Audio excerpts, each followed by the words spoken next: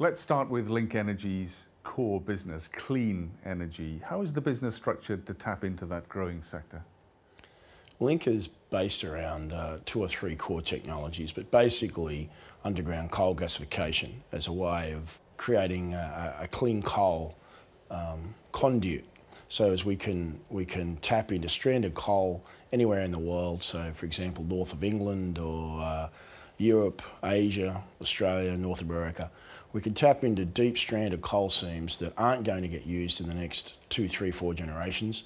We can turn that into clean gas. The clean gas can be then turned into clean fuel or power generation, etc. So the mainstay of Linc's clean generation is through underground coal gasification, and then our ownership of several billion tonnes of coal around the world, which becomes a cornerstone of our being able to tap into that. So we are an energy company that uses underground coal gasification as a conduit to tap into that energy. And it's proven technology because in fact you've been using it in Queensland for more than a decade.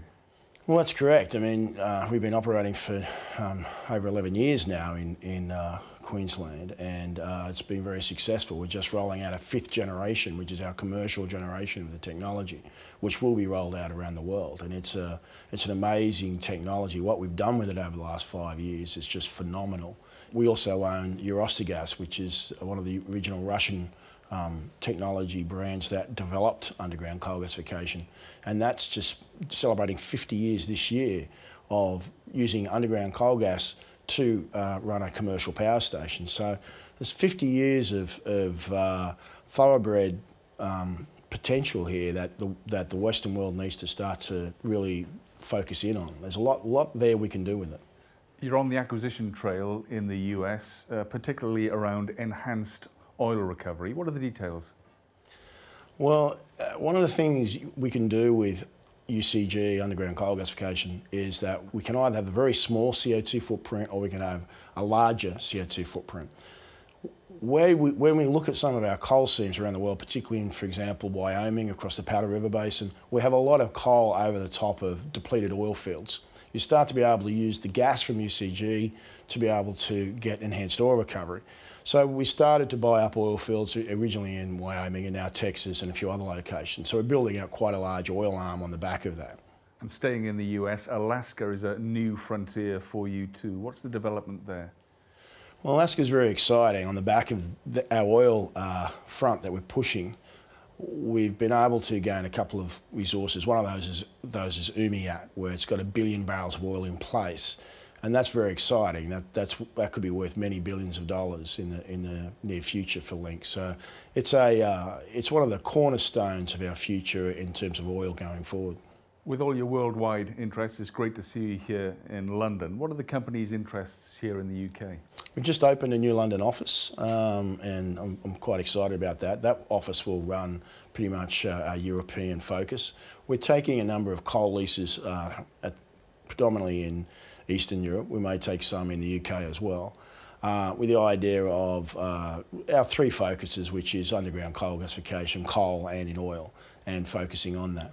And in Europe, you're looking at a German carbon capture company. That's an interesting technology. What are the prospects there? Well, that particular company has been doing research where the caverns that are left by the underground coal gasification, because underground coal gasification is a bit like mining underground, where it actually takes the coal and converts it into gas and then leaves a cavity just like an underground coal mine.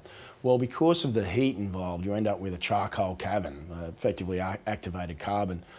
The university we're working with has been able to discover that by pumping liquid CO2 down there, you can get up to 400 times more CO2 into that cavity than you normally would. Subsequently, it's a huge opportunity to create a carbon sink in Europe. So that's one of the things we're investigating. Now, Peter, I read on your website that you've driven a diesel car across Australia on your own ultra-clean synthetic diesel fuel created from your own underground coal. That must have been quite a ride. That was fantastic. One of my goals when I floated Linc Energy on the ASX was to drill up the coal, develop UCG, and then turn that gas into clean fuels, clean diesel, and then use that to drive the car across Australia. So to have proved the point that we indeed have made have drilled the coal, have created clean gas and have created clean fuel in quite a large plant. If you look on our website, you'll see it. And prove that by driving 6,000 kilometres across the country. And a car that drove better and faster and more efficiently than if it would have if it was on normal diesel.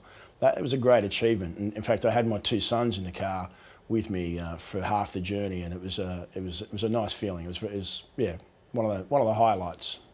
So the momentum is building behind these technologies. Where do you see Linc Energy in, let's say, 5 years' time? Linc is building into a diversified energy group where we have oil and growing oil opportunities, which have a couple of focuses on drilling and enhanced oil recovery. We are pushing our coal business and selling more and more coal, but predominantly the clean coal business, where I see that as having a massive medium to long-term future, particularly in clean coal and some of the other investments that we're making in that clean energy group. So, I mean, in 5 years' time, I want to be producing 150,000 barrels a day of 100 to 150,000 barrels a day of clean fuels and oil, and I see Linc as being a significant contributor to the new energy economy. Peter Bond, thank you very much. Thank you.